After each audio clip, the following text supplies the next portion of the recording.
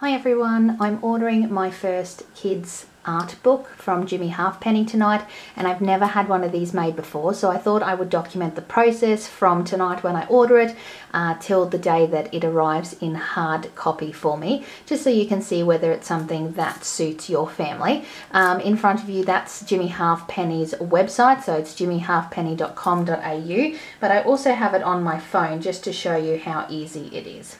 So this is their website on the phone. You just click the drop down box and select order.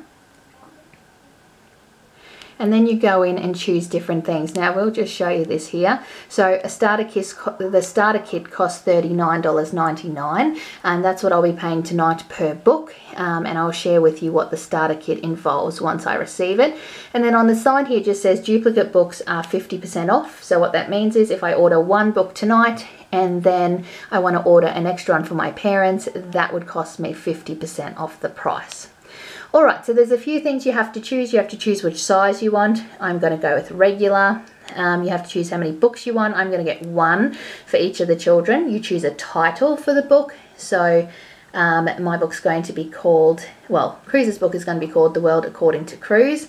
You add a photo of the child and obviously the child's name, and then here you can write a little dedication to them, and that's really lovely. I enjoyed writing that up. And then you have two options here. So one option is that you would like to receive your child's artwork back, so the hard copies, once they have finished scanning them in. That's $10, which I'm not doing. And the other one is that you'll get a sneak peek, so an electronic version of the book before they print it, so they'll send that to your email. So because I've never done this before, I'm actually going to choose that option so that I get to see it before they send it for printing, because I'm not really sure what to expect.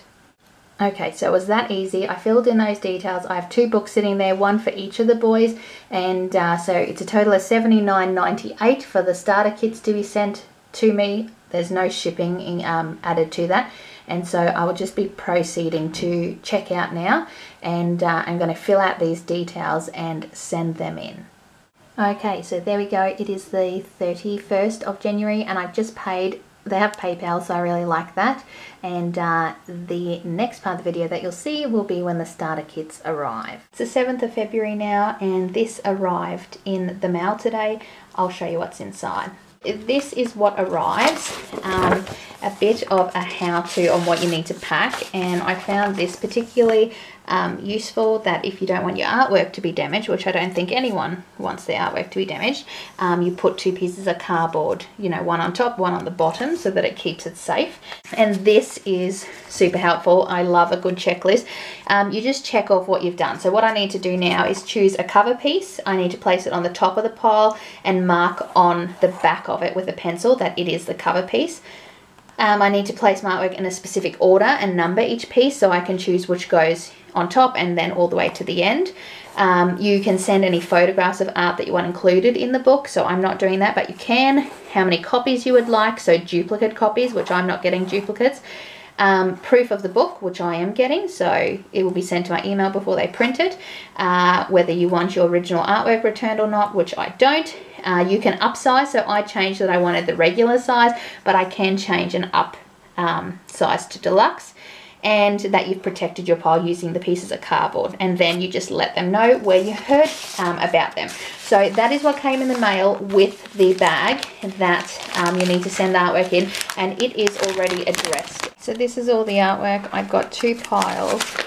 This one is for my eldest, and then I've just put my youngest in a separate pile. I've put in things like their school photos as well, which I won't show just because they're in their uniforms, as well as there's lots of artwork, but then right at the back I tore out some of the writing that he'd done. So obviously all his English books were sent home at the end of the year, and I tore out some of them just to keep a bit of a record of what his writing was like in grade 1.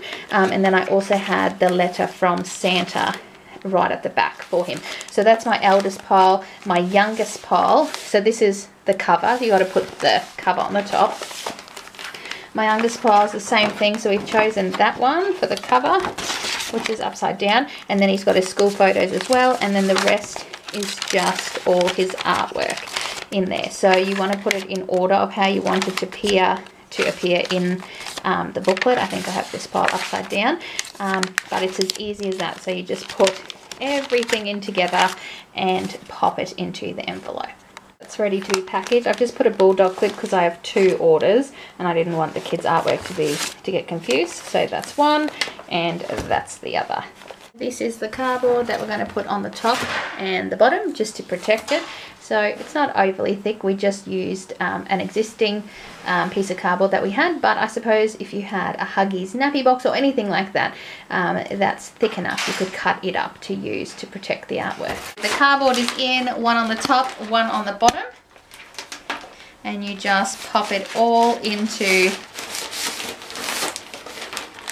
the bag, seal it, pop it in the mail, and the next time I see the artwork, it'll be in a hardcover book. They're here. They arrived yesterday. I have already opened them and had a look. I really wanted to film me opening them, but when the postman knocked on the door, I couldn't help myself. I didn't get the camera out and set it up. I just ripped into it, and I absolutely am so excited. If you follow me on Snapchat, you would have seen how excited I was. I was ridiculously excited. I'm really impressed with these. So I've been doing a bit of a timeline so you know what to expect time-wise, but yesterday was the 7th of March and they arrived. The box arrived a lot better than this, but I ripped into it. I'm so glad I did this video. I didn't know what to expect, but I'm so excited. Alright, so a little thank you note. These are the 2 packets with the books in them, so I'm just going to get rid of that box. Alright, so these are neat little bags, and it's the little touches like this. So you open it up. The boys thought these were so cool. Inside the bag, here is the book. So this is my youngest son's book, and it just says on the front there, The World According to Hunter, and that is the picture that he drew. So here it is here, and I got to choose the cover picture, and I just think it's super cute. Now, on the front page, so the first page, you can do a dedication to them. So we got a photo of him and wrote a little message to him, which is going to be really sweet when, you know, in a few years' time he looks at it. It's just not my week. The battery died, and so different day, continuing on with the filming.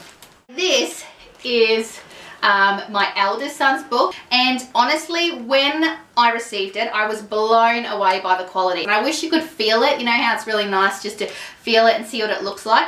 But on the front page, I did a little dedication to both the boys, so I wrote a little message to them, which I think is really sweet. I also think it's sweet that you can, you know, on the spine it's printed, so next year, because I will be doing these every year now, next year it will just go next to it and I'll end up with a bit of a collection. So this is really his year 1 book, and it has newspaper articles that had him in it from the year. It also has pictures the school sent us from Grandparents' Day, and then from this page I can share with you. So the first few pages are just class photos and bits and pieces. I didn't only send drawings, I actually sent little bits of like the Father's Day and Mother's Day questionnaires that he'd done.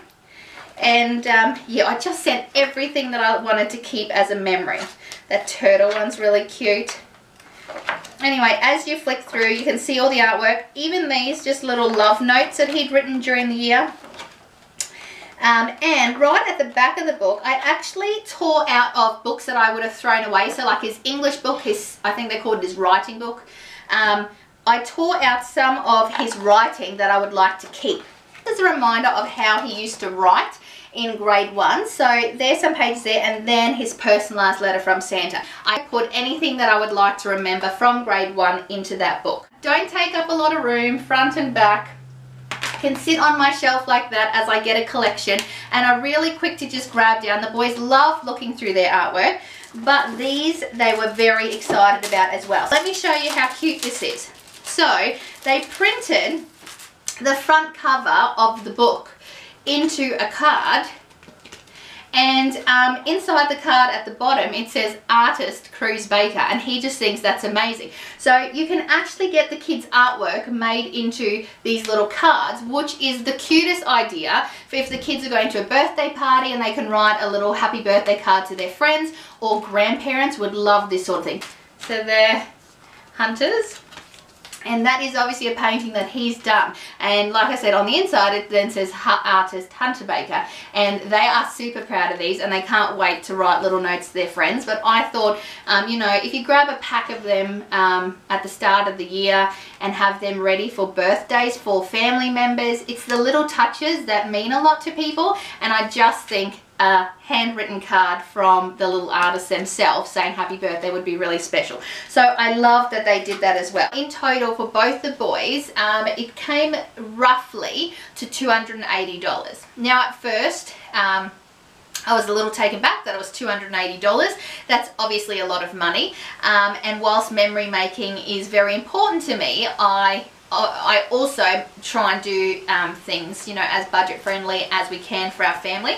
But it took me 10 seconds to realize that this memory is now made for a lifetime, and it's far more likely that we're going to enjoy this and look through it than if I just kept a stack of artwork.